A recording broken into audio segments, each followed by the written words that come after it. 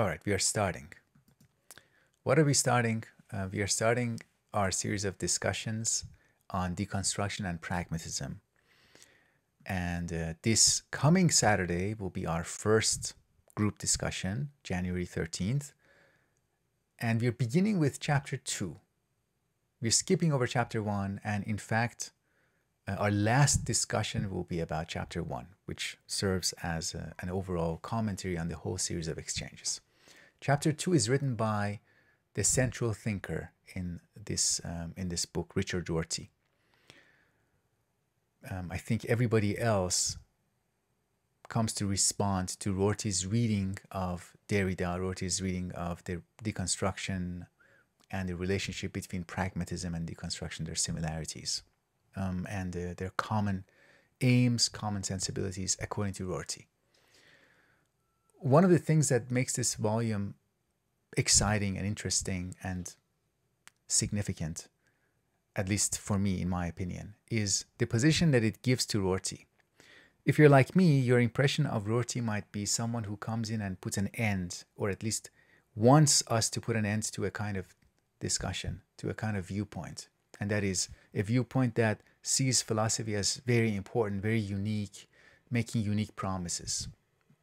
And Rorty comes in and deflates that viewpoint, deflates that kind of excitement and this philosophy's self-regard, regard for itself and its view of its own importance.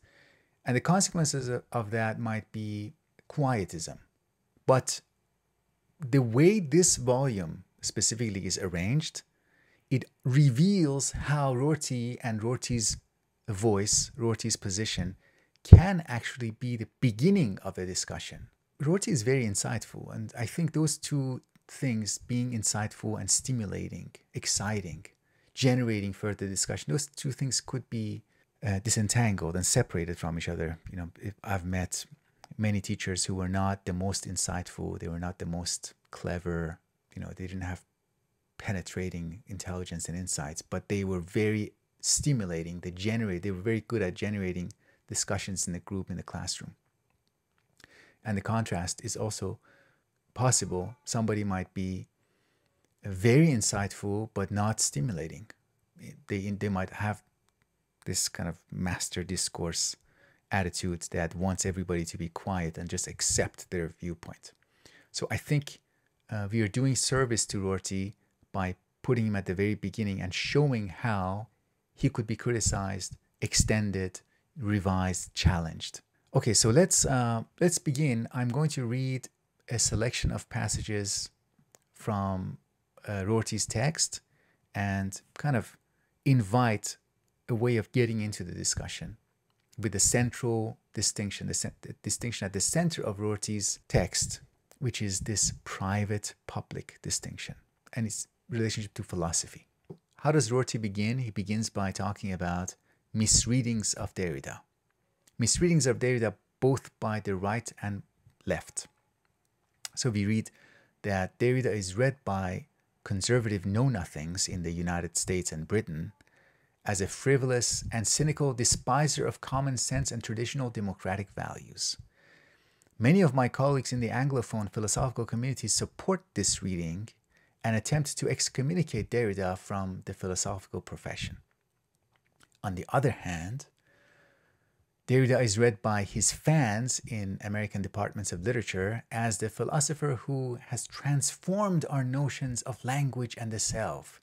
They think of him as having demonstrated the truth of certain important propositions, the recognition of which undermines our traditional ways of understanding ourselves and understanding the books we read. They also take him to have given us a method, the deconstructive method of reading texts, a method which helps us see what these texts are really about, what is really going on in them.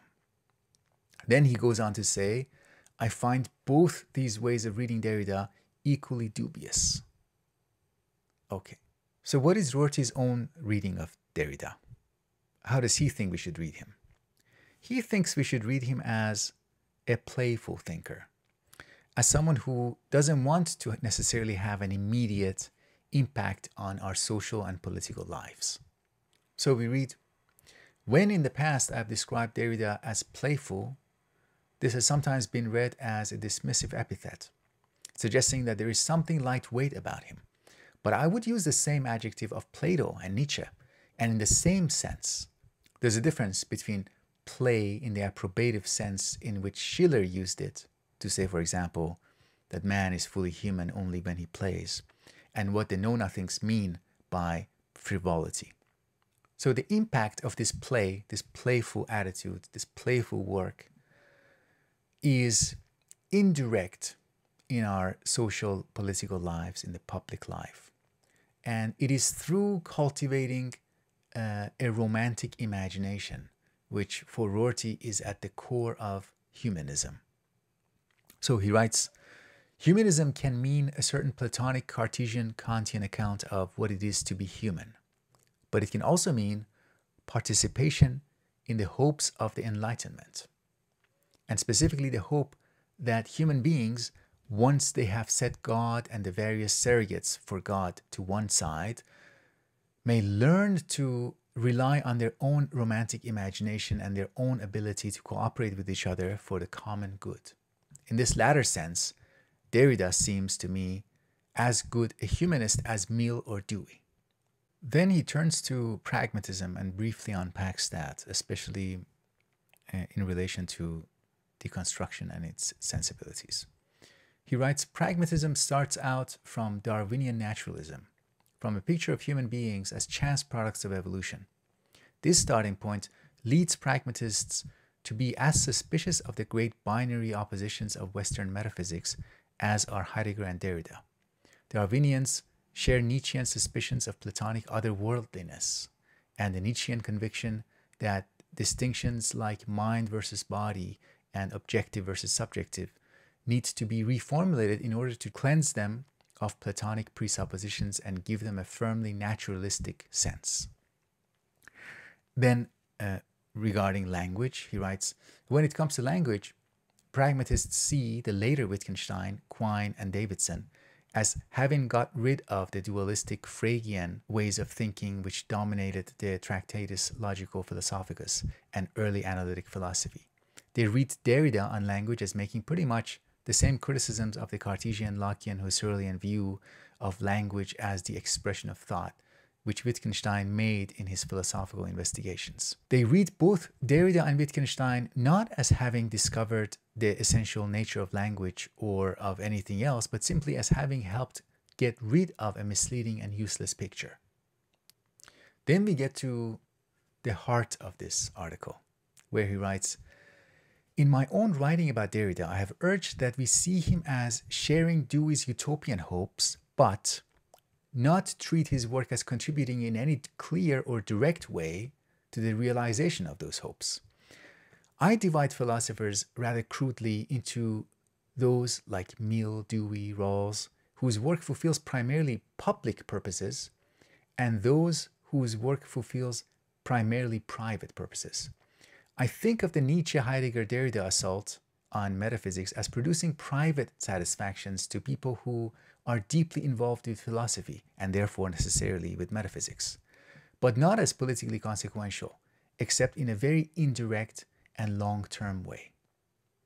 Then he writes, contrasting Derrida's earlier and later works.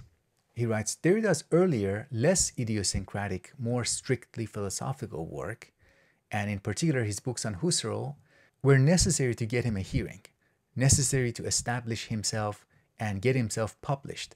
But although I find these works very valuable, I read them as books in which Derrida works out his private relationships to the figures who have meant most to him.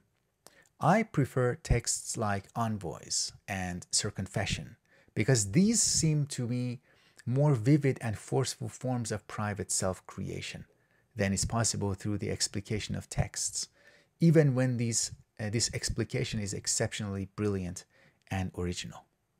So Rorty here is staying with his public-private distinction and saying that Derrida, even in his more strictly philosophical works, his concerns were primarily private, and his style was aimed towards a private the private set of concerns.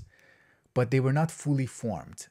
His style, Derrida's style, becomes fully formed, takes its own original form in later works. It becomes most what it is. It turns into what it is the most in works like Envoys and Circumfessions. Simon Critchley, this passage I'm going to read now is a clarification by Simon Critchley about what Rorty means with the distinction public and private. So here, this passage is from Critchley. Quote, "It is important to point out that Rorty's private-public distinction is not the Hellenistic or Arendtian demarcation of oikos and polis, between the domestic hearth and the public forum. The private is defined by Rorty as being concerned with idiosyncratic projects of self-overcoming, with self-creation, and the pursuit of autonomy. The public is defined as being concerned with those activities having to do with the suffering of other human beings, with the attempt to minimize cruelty and work for social justice." End quote. Okay, now let's get back to Rorty's chapter.